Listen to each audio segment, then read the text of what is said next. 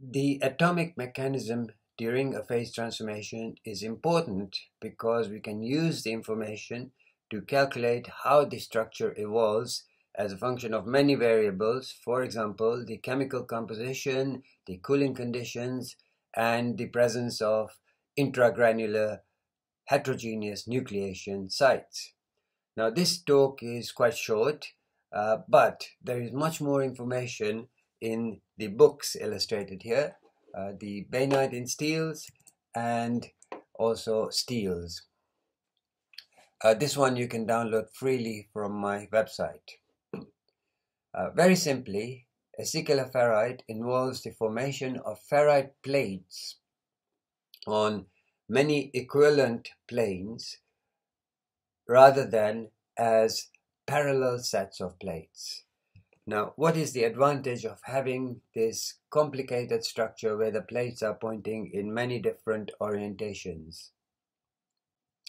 Well, many years ago, there was some nice work done which showed that what matters in terms of cleavage fracture is that the cleavage cracks propagate uniformly across crystallographically homogeneous regions like these.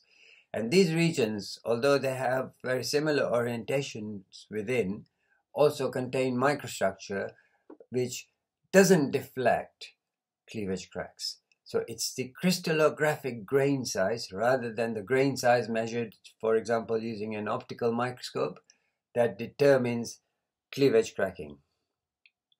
Here I'm illustrating this with the help of a fractured meteorite, where you can see that the crack is deflected on each occasion that it encounters a different orientation of the ferrite plate here, and sometimes even stopped.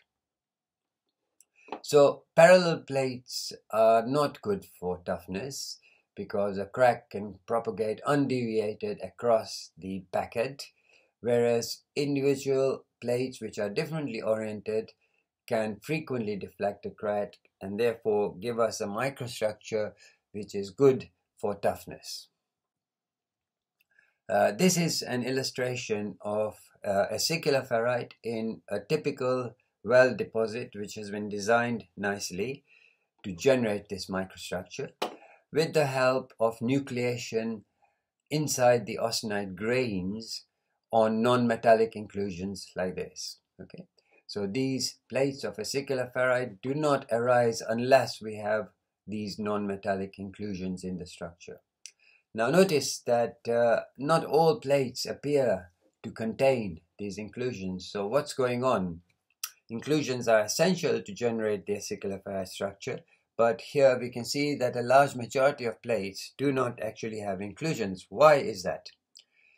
There is actually a very simple reason that, if you take account of the size of acicular ferrite plates, typically 10 micrometers in length and 1 micrometer thick, and an inclusion typically should not have a size much greater than 0.2 micrometers because you don't want the inclusions themselves to act as cleavage fracture nucleation sites.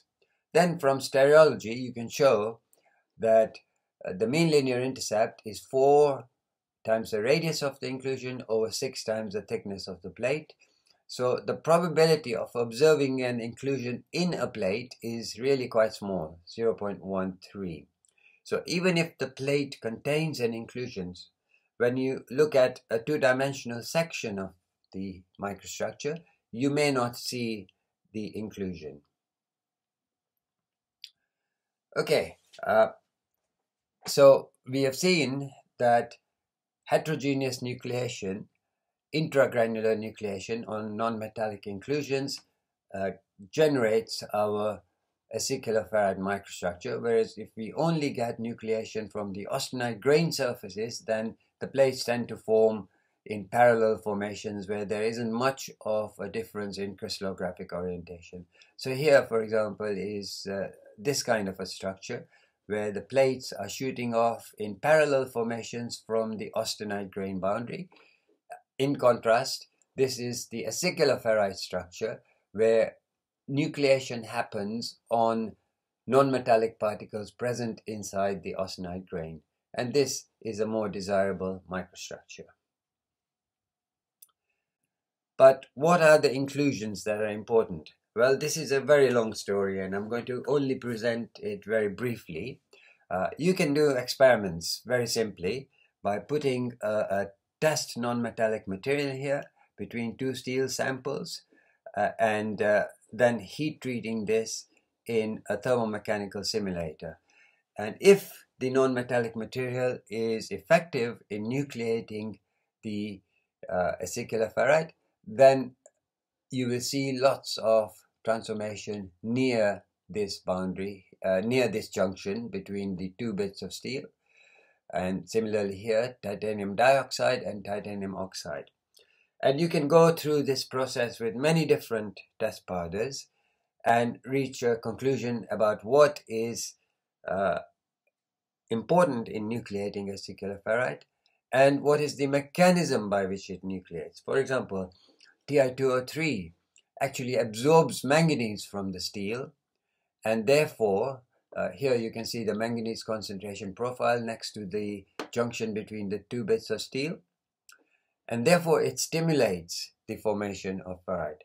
But the mechanisms can be different. For example, it can be something to do with crystallographic matching, or due to stresses arising when you cool the sample because the expansion coefficient of the inclusion is different from that of the matrix.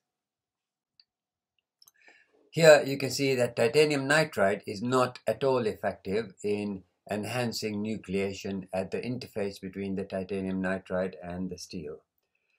Now, in practice during welding, you will get a whole variety of inclusions forming because welding is essentially a dirty process where some oxygen gets in and reacts with, for example, aluminium inside your material and so on.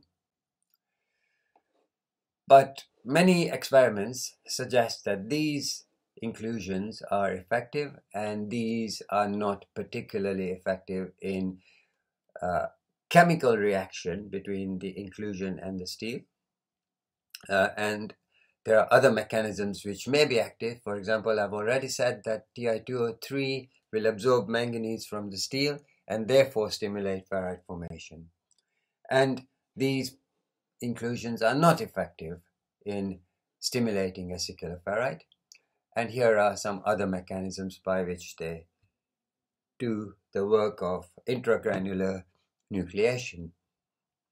As I said to you, there is much more detail in the two books that I mentioned in the first slide. Now, the austenite grain size competes with intragranular nucleation. So the finer the austenite grain size, the less of a chance you have of obtaining acicular ferrite, even though you have non-metallic inclusions. And that's because nucleation at an austenite grain boundary is much easier than nucleation on a non-metallic inclusion. So if you increase the austenite grain size, then the chances of obtaining acicular ferrite also increase dramatically. And you can see that when we do calculations of acicular ferrite formation as a function of the austenite grain size, so here it is only 25 micrometers and here it's 150 micrometers, then you see that the amount of acicular ferrite here, intragranular nucleated ferrite, is much greater when the austenite grain size is large. And this is simply the ferrite which forms at the austenite grain boundaries. So we can calculate the effect of austenite grain size on intragranular nucleation of ferrite. Here you see this is a well metal which has been austenitized at 950 degrees centigrade for just 10 minutes so that there is a small austenite grain size. And you can see that the plates forming from the austenite grain boundary are essentially parallel and in the same crystallographic orientation. If I take the same material, okay, and that's in spite of the non-metallic inclusions present, if I take the same material and austenize it at a higher temperature to generate a bigger grain size, then there is an opportunity to nucleate plates on the non-metallic inclusions, and therefore we recover an acicular ferrite microstructure. So remember that nucleation on inclusions is always less effective than nucleation on the austenite grain boundaries, and therefore you should aim for a large austenite grain size in order to generate the acicular ferrite microstructure. Now, in terms of atomic mechanisms, it's very simple to determine whether the transformation is displacive or diffusional. Okay? And if it is displacive, then you do not get any change in chemical composition. Okay? Here you can see that the red atoms are in the same arrangement as in the parent structure.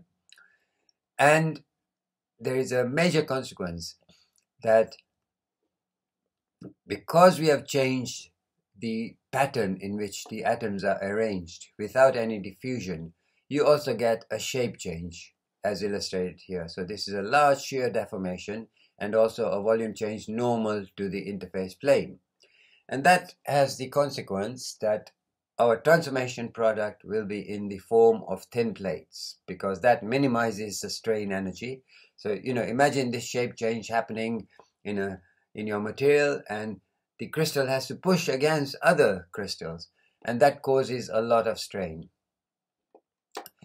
If I polish a sample completely flat and then allow it to transform into acicular ferrite, then I get a shape deformation of the surface, which when you examine very closely is like this, okay? A shear parallel to the habit plane and a volume change normal to the habit plane.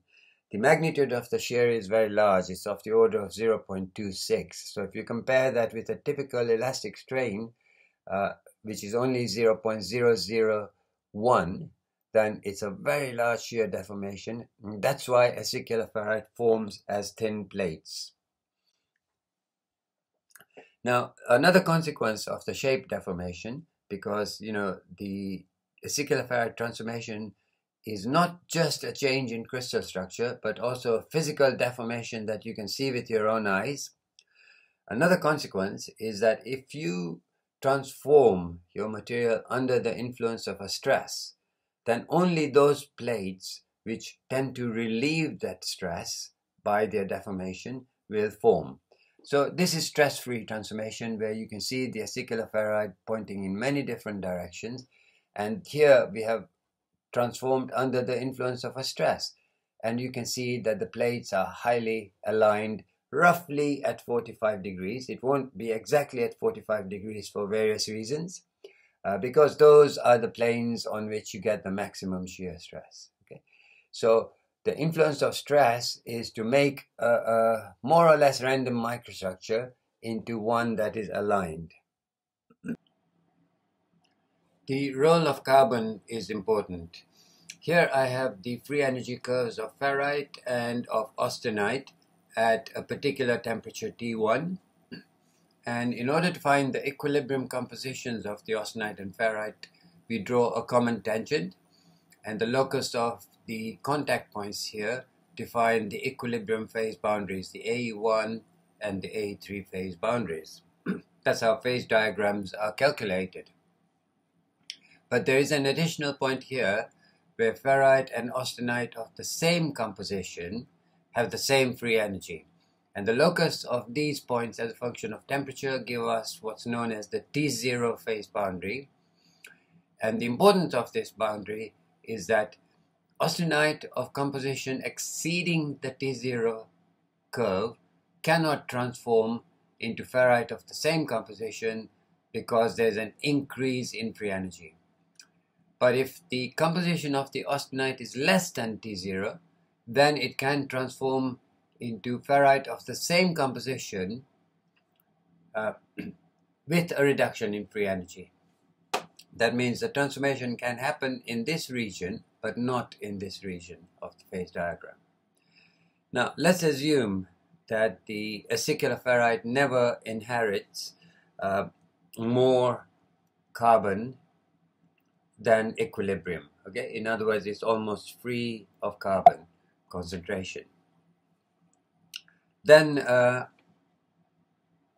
at our average carbon concentration X bar, we will get a plate of ferrite forming, partitioning carbon into the austenite, and the reaction can continue until the carbon concentration of the austenite reaches the equilibrium phase boundary here. So we get a large amount of these plates of ferrite because we have an almost equilibrium composition. Now contrast that with a mechanism in which the acicular ferrite forms without any diffusion at all, but shortly afterwards it partitions carbon. So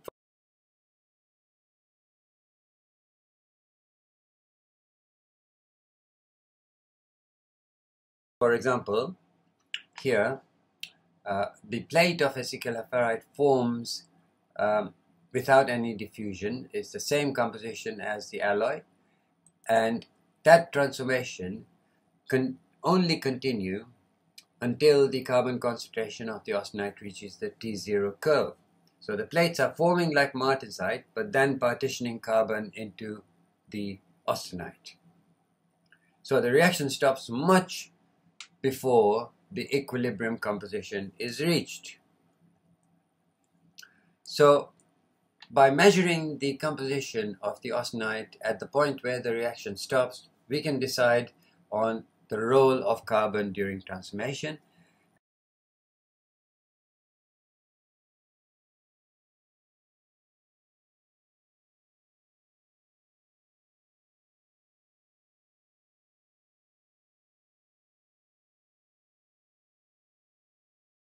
And if you look at this diagram of experimental results, you will see that the reaction stops at the T0 curve, which is far away from the A3 curve.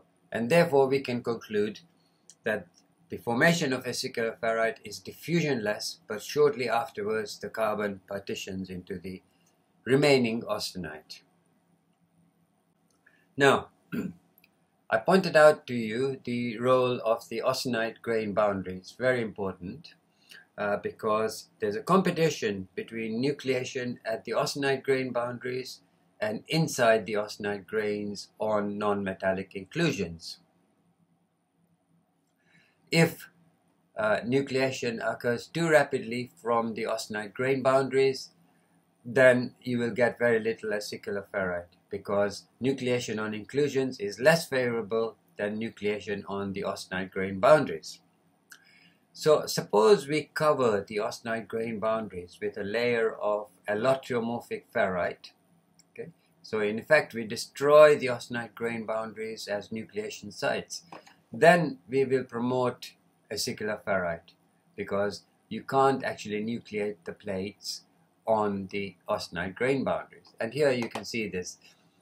This is a layer of allotriomorphic ferrite on the austenite grain boundaries, and because the plates cannot anymore nucleate on the austenite grain boundaries, we get intragranular nucleation on inclusions. And a more spectacular example is in this slide, where we have introduced a very thin layer of allotriomorphic ferrite at the austenite grain boundaries, and we have copious precipitation of acicular ferrite inside the austenite grains. So this is basically a reflection of competition between austenite grain surfaces and intragranular nucleation sites. Okay, so to summarize, acicular ferrite is actually no different from bainite, except that it nucleates heterogeneously on inclusions and therefore gives a microstructure in which the plates seem to point in many different directions. Whereas bainite, which starts from the austenite grain boundaries, forms as parallel plates. Now, the mechanism of the bainite transformation is that the plates form without any diffusion. The carbon then partitions into the austenite and precipitates as carbides. In the case of weld metals, this reaction of carbide precipitation will only produce a little bit of cementite, because weld metals generally have a low carbon concentration of the order of 0.05 weight%.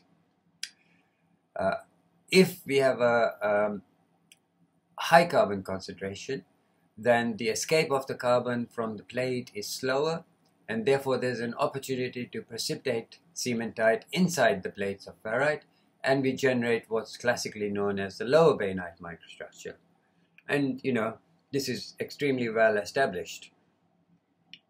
So if we argue that acicular ferrite is the same as bainite except for the nucleation event, then we ought to be able to discover lower acicular ferrite and upper acicular ferrite. Upper acicular ferrite is what's normally observed. That means the plates of ferrite do not contain cementite particles. Lower acicular ferrite is not observed because the carbon concentrations of weld metals are really quite small. So we deliberately increase the carbon concentration to 0.4 weight%.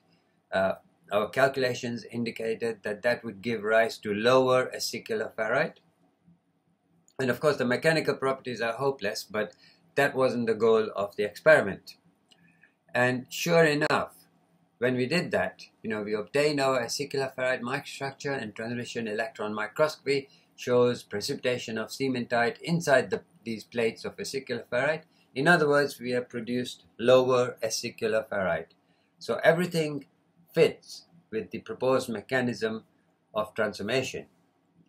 Now you have to be careful because in general acicular ferrite is produced by continuous cooling transformation, so other phases can form at higher temperatures, and if they form rapidly then there won't be much austenite left over for acicular ferrite to form. So that's illustrated here. When we have, say for example, a low manganese concentration or a low carbon concentration, allotriomorphic ferrite forms rapidly. Widmanstaden ferrite plates can grow right across the grain before acicular ferrite can nucleate on non-metallic particles. By adjusting the alloy concentration, you can reduce the rate at which the higher temperature transformations occur, and therefore there is a greater opportunity to form acicular ferrite inside the grains of austenite. Now, all this is expressed in mathematical models, and you can find details in this reference, but here is an example of calculations of the allotriomorphic ferrite, Widmanstaden ferrite, and acicular ferrite. Obviously, you get more acicular ferrite as you retard the growth rate of alpha and alpha W, because there's more austenite left untransformed to form acicular ferrite at a lower temperature.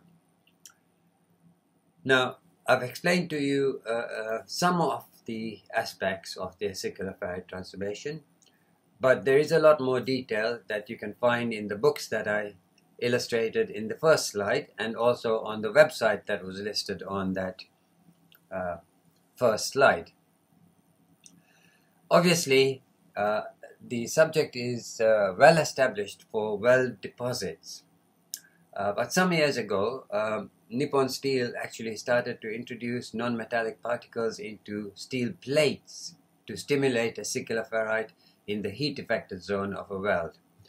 And the difficulty is that you have to have extremely good control on the size of your inclusions so that they themselves don't act as nucleation sites for fracture.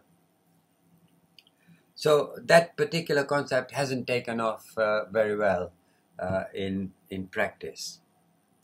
So I'm going to stop my presentation now, but thank you all for listening, and I'll be happy to receive questions by my email, which is hkdb@cam.ac.uk. Thank you and goodbye.